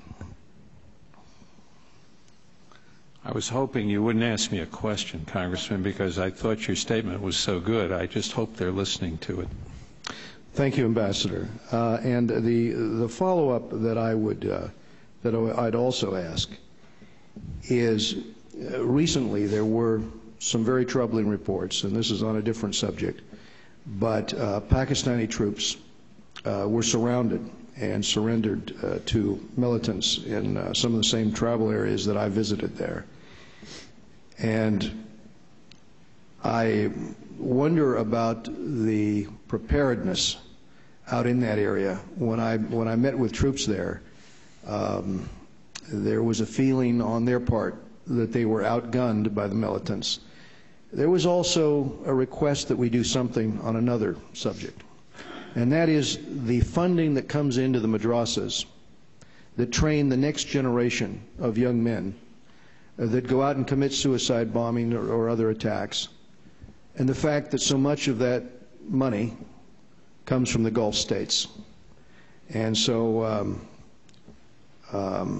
I would just like to ask you, are we doing all we can do to cut off that flow of money from the Gulf states, from Saudi Arabia and other countries, and whether the security effort that's going on right now against civil society is distracting from the effort against the militants, the jihadists, as we saw this week in terms of this report that Pakistani troops had surrendered.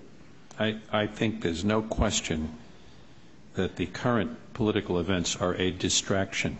There's no denying that. And if that were to go on for a prolonged period of time, I think it could have an effect of seriously undermining the security efforts in the border regions. In addition to that, as you, I think, correctly note, there have been some serious security problems up in the tribal areas due to intensified efforts by the Taliban and other extremists. And I think so far the record in containing that activity and bringing it under control has been mixed. I mean, we must recognize that the Pakistani military have transferred many thousands of people up into that northwest frontier area and away from the Indian border. But the situation remains challenging, and it's an area that we want to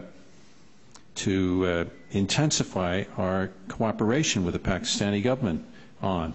For example, by supporting their development plan for the Fatah area, but also by trying to find ways that we can support increased effectiveness of their security forces, whether through military support, increased intelligence cooperation, and so forth.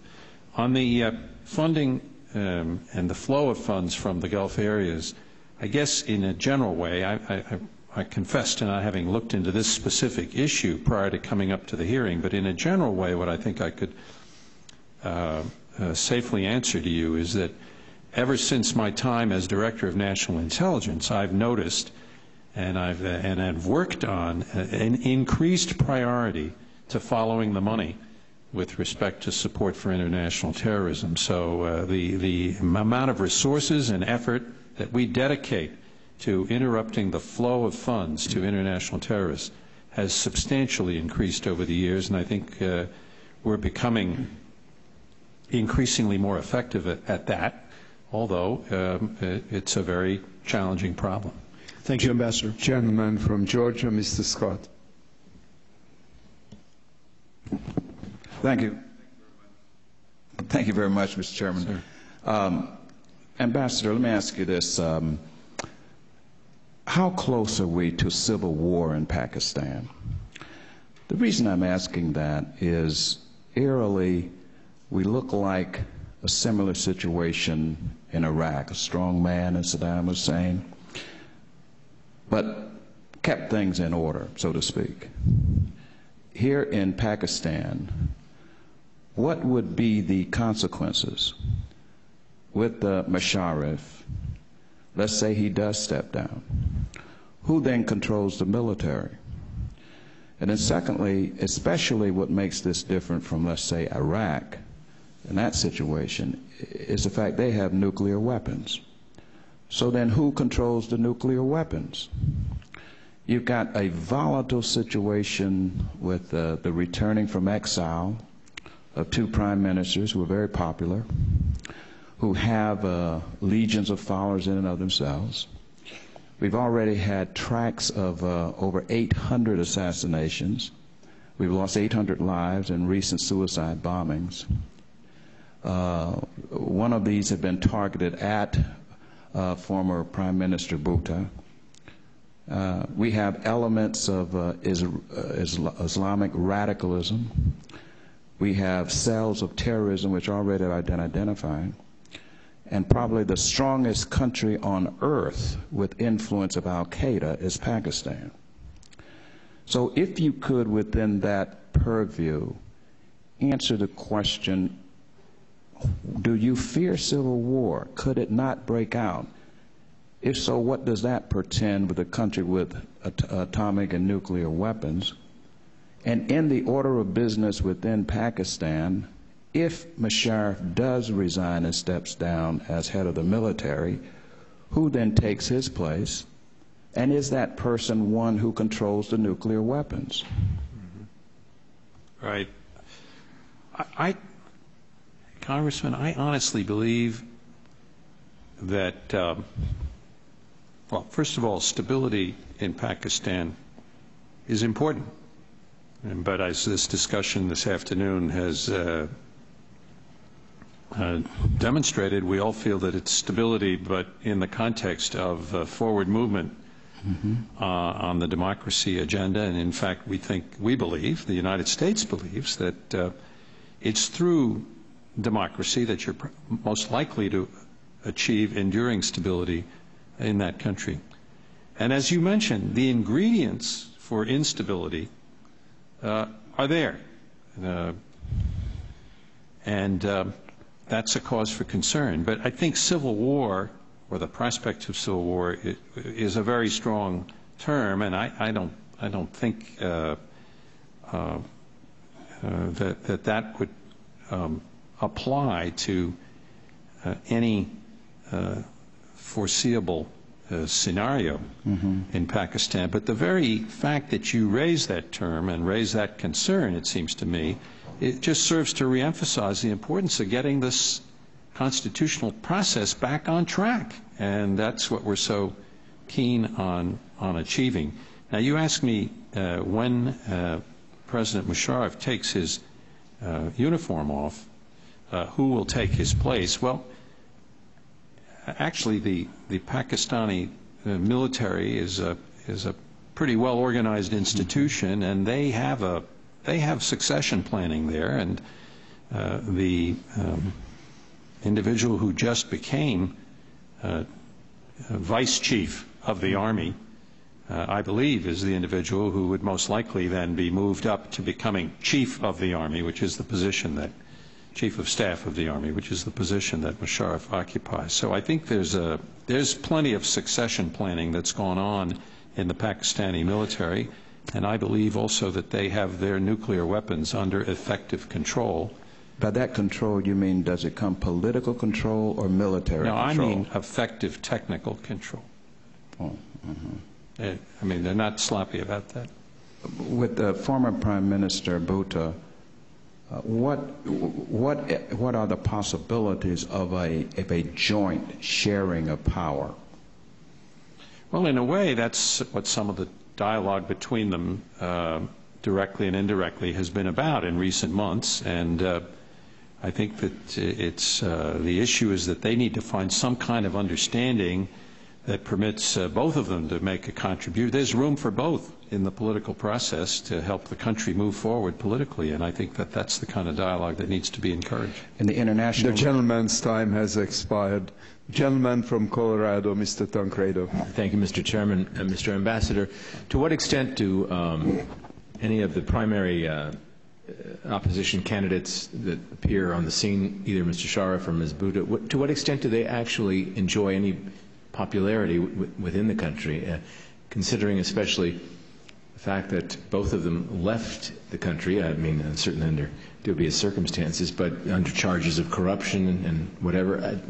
I guess another way of putting it is, do you believe those charges were true originally? Do you think that we can anticipate anything better should there become some sort of power sharing arrangement? And I guess just to what extent do they, as I say, have any political cachet within the government, within the country itself? Well, of course, the best measure of that, or one of the measures of that, would be how many of their people they can get elected to the legislature. And they did have legislative elections in 2002, and some of the supporters of these political players were elected to the Pakistani legislature. So, and I think they each have a reservoir of political support in Pakistan. How effective they would be if either one were to come to power, I don't know. That would be just purely speculation on my part. But I don't have any doubt in my mind that they enjoy a certain amount of political support, which would obviously have to be tested by the electoral process. And so you think that the corruption challenge, or the corruption charges that were originally brought anyway and brought to light are not significant anymore? I honestly don't know. To what extent do you believe that the cooperation that we have received on various fronts and that has been thoroughly discussed to a large extent here today,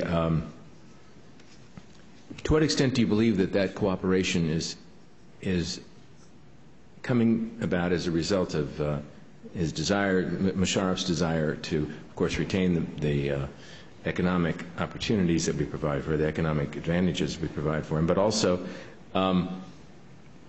just in terms of, is it just doing what's barely necessary is what I'm trying to figure out here. Is he just doing the minimum? And where does his heart really lie, to the best of your knowledge?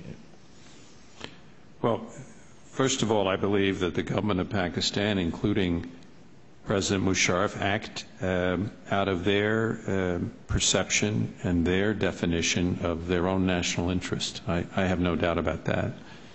Secondly, I believe that since 9/11, particularly the major speech that President Musharraf gave with regard to the war on terror, I believe it was in November of 2001, I think since that time he has basically said he wants to work with us in dealing with this problem, and I think that he has been doing that, and his security forces have been doing that to the best of their ability.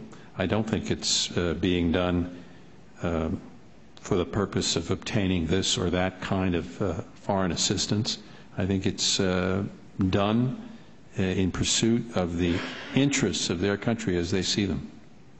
Thank you, Mr. Chairman. I have no other questions. Gentlelady from California, Ms. Watson.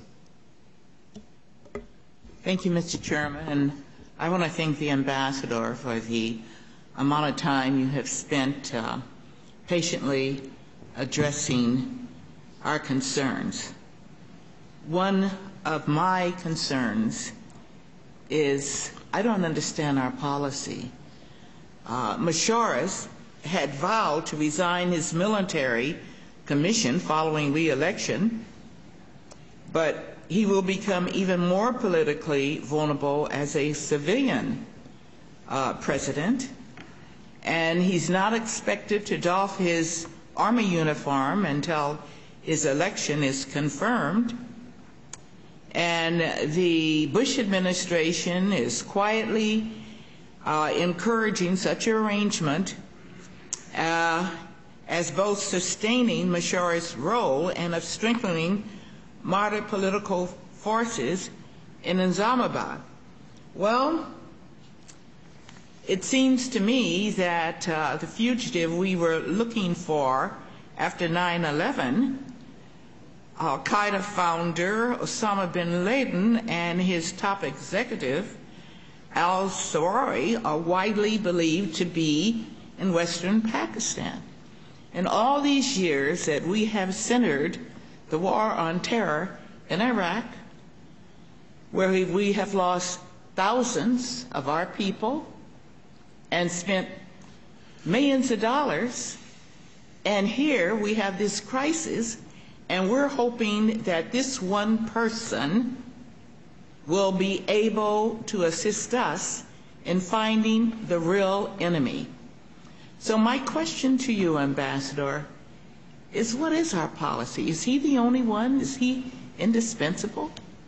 And I think my colleague, Sheila Jackson Lee, pointed to one way to deal with this: put an envoy coalition together of people and try to give a bottom line that, you know, if we're going to continue to pump millions of dollars in and expect you to go in and find our enemy, the real enemy, as so was said, Osama bin Laden, then you've got to give up the uniform and be president or have free elections and take the consequences. I don't understand what we are doing.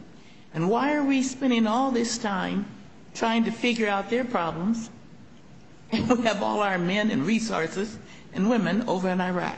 Can you explain? Well, first of all, you raised the issue of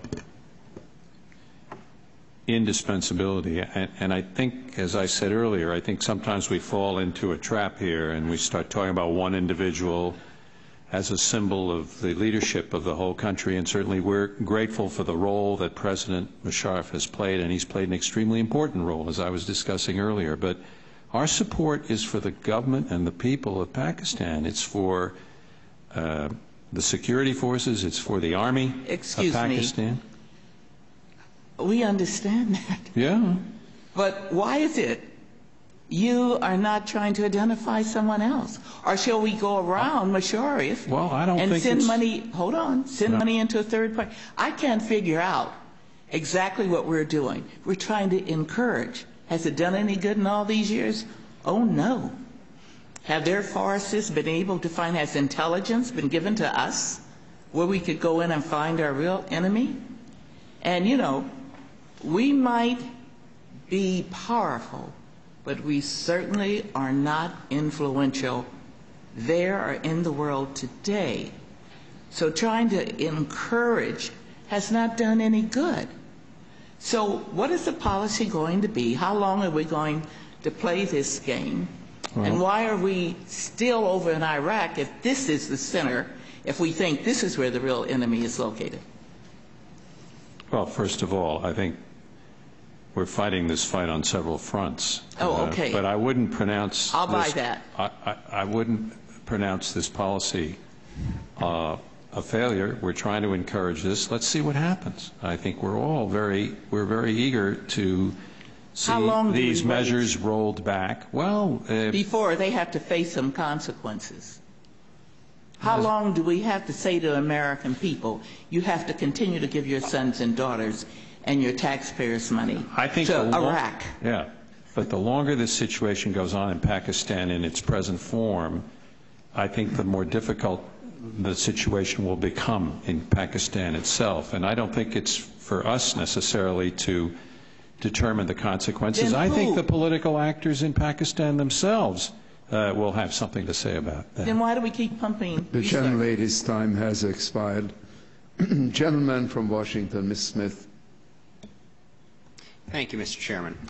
Thank you, Mr. Ambassador, for being here. I mean, obviously our primary policy goal in the Pakistani region at this point is to help them, and as much as we can ourselves, contain al-Qaeda and the Taliban, and there are many, many impediments for getting there.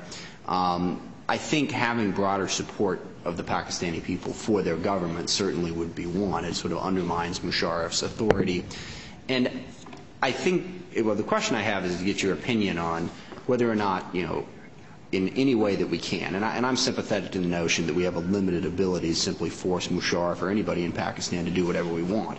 I think that's, you know, one of our approach some of the criticism of Pakistan policy has focused on that, and I think that's a mistake, because one of the things that makes Pakistan very angry at us is the notion that, you know, they are our puppet to do our will. When I visited Pakistan more than once, they made the point that, you know, don't forget, we represent Pakistan. You know, your interests are nice, but they're not ours, and you guys seem to forget that with great frequency and try to jam it down our throat. And that creates less cooperation, not more. So all the talk about cutting off aid, doing all these other things to force them, I mean, I understand the desire, but the result is it pushes many Pakistanis further away from us. But the question is, if there was greater democracy in Pakistan, if there was greater freedom, you know, we draw the comparison, you can push democracy in some places and wind up in a worse situation. Certainly the feeling is that's what happened in Palestine. But here it seems like if there was greater democracy, you would have that, you know, Pakistani middle class more supportive of their government, which would strengthen their hand to deal with those who are sympathetic to the Taliban. Do you agree with that, as opposed to the notion of we just got to back Musharraf and make him as strong as possible regardless of the impact on the democratic issues? I think I would agree with the proposition that some understanding between the Pakistani military and civic society about how to go forward at an electoral political process moving towards greater democracy, these would be helpful in dealing with the different challenges that Pakistan faces, including extremism. I think it'd be a positive thing. And it strikes me that ought to be our policy, and it also strikes me that we really need to back off a little bit on all of the threats and all of the, and I'm not saying you, I'm talking about us. As back off of what? Of all of the threats. You know, don't do this, we're going to cut off your money. We gave you $10 billion in the last 5 years. What have we got for it? I mean, I understand the sentiment where that is coming from, but somewhere from our government has to be the statement of what you said earlier in answer to Ms. Watson's question. We're with the Pakistani people, and we have a long-term commitment to that region. Right. We understand that you need our help, and we're not just going to yank it on a whim or when we feel like it. Because in Pakistan, they very much believe that we are simply using them and will discard them again at a moment's notice. And that undermines the ability to get the broad-based support within Pakistan to take on the Taliban, because their answer is, hey, the Taliban's going to be here forever. You guys, you kind of come and go. So we need to make that longer-term commitment, but I think part of that has to be a commitment to all of the Pakistani people and not just to Musharraf in terms of how we approach that. Last question. As I understand it, most of the people in Pakistan don't vote. It's actually a relatively small percentage of the 33% to 40%, and there's a lot of other folks who don't. How do you judge how they view what's going on with Musharraf? You have the rioting lawyers, if you will, in the middle class who are upset about that, and then you have the vast majority of Pakistanis who are, you know, more in poverty. How are they viewing the situation, both in terms of their feelings about Musharraf and their sympathies for Al-Qaeda and the Taliban? I'm not certain, but I'm clear on that point. I'm looking for your opinion. I really am not.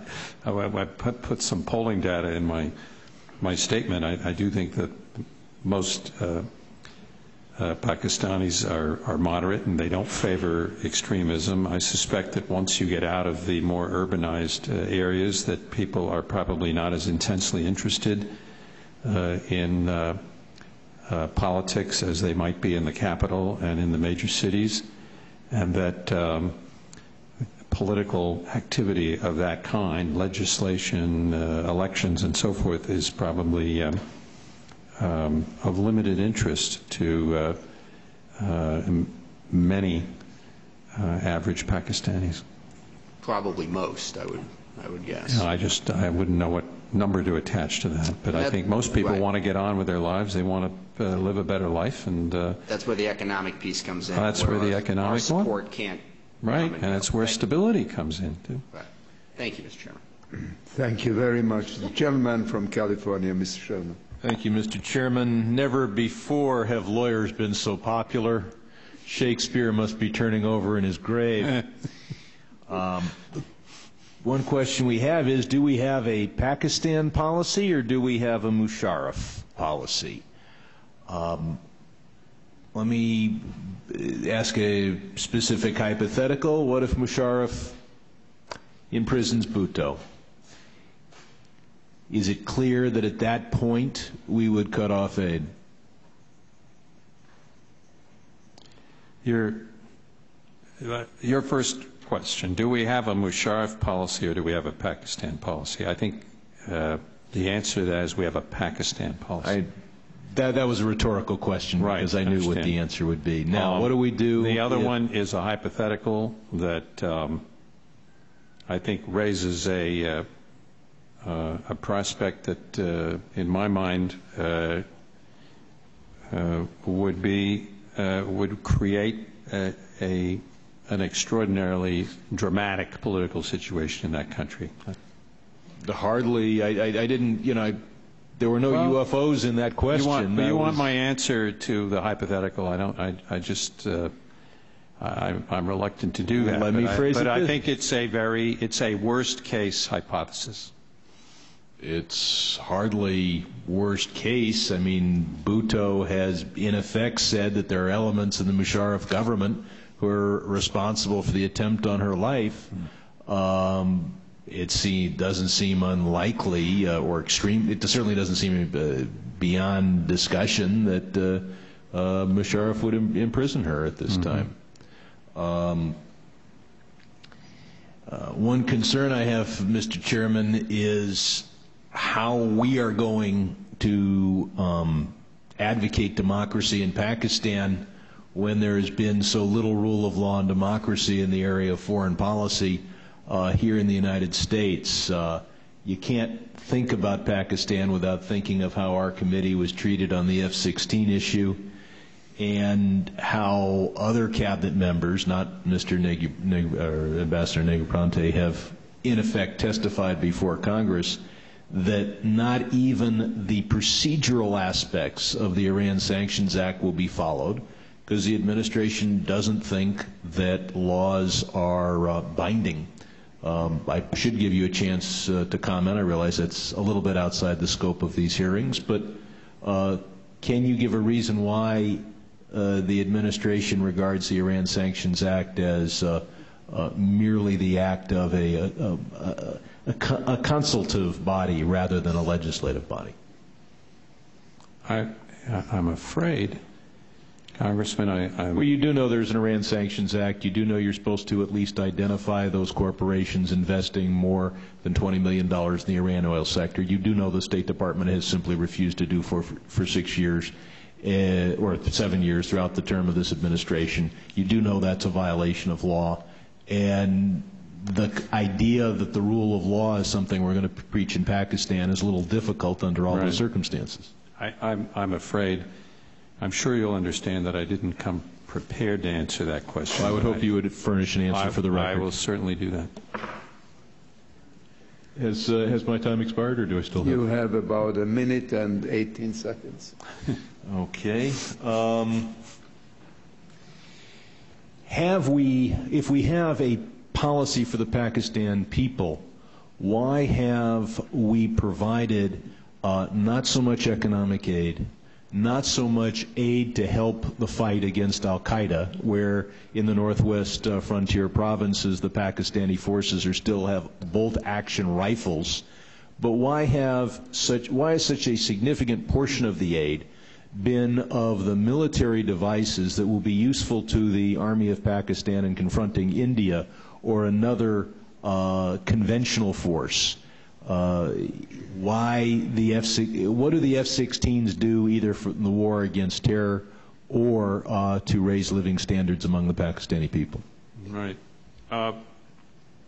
Congressman, well, first of all, with respect to security assistance of various kinds, which is admittedly a substantial part of the assistance, but we have also given and are giving and would like to continue giving a considerable economic and social and development assistance. But the military aid is the lion's share. The gentleman's time has expired, so I will not take any additional questions. But I just would, if I may, just in a couple of sentences, I think if you look at the actual breakdown, and I have the whole breakdown here for since fiscal year 2002 right through 2008, I think you'll find that it's a blend of assistance that touches on all areas, and I think quite a logical arrangement of assistance, and I think touching on all of our interests in Pakistan.